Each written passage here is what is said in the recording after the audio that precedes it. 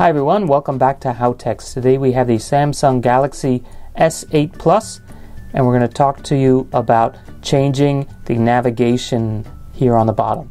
So if you're a hardcore Samsung user, you should be used to a layout like this with the back button on the right.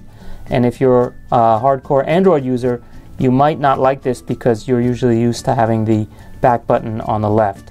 And so this has been a point of consternation for a lot of Android users who switch to Samsung or vice versa, and they get stuck by accidentally pushing the wrong one. Well, finally Samsung has solved that because you can actually reverse these. So let's show you how to change the settings for this bottom navigation bar, which on this phone is entirely done as a part of the screen, and it's not a separate physical button like on previous phones.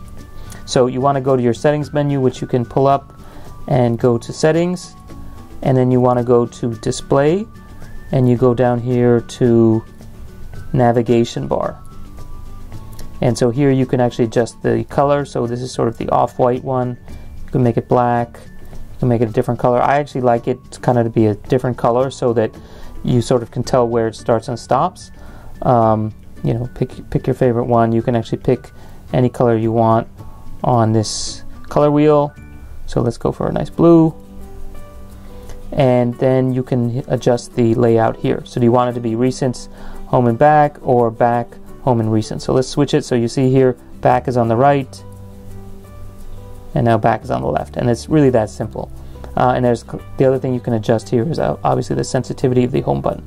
So there you have it. That's basically it. You can adjust this pretty easily. If you want to switch it back, just go back and go to display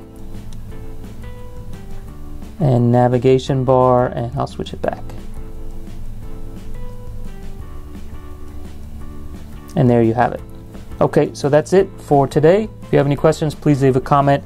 Don't forget to subscribe, and please check out our other videos for the Samsung Galaxy S8 and S8 Plus here on HowTechs.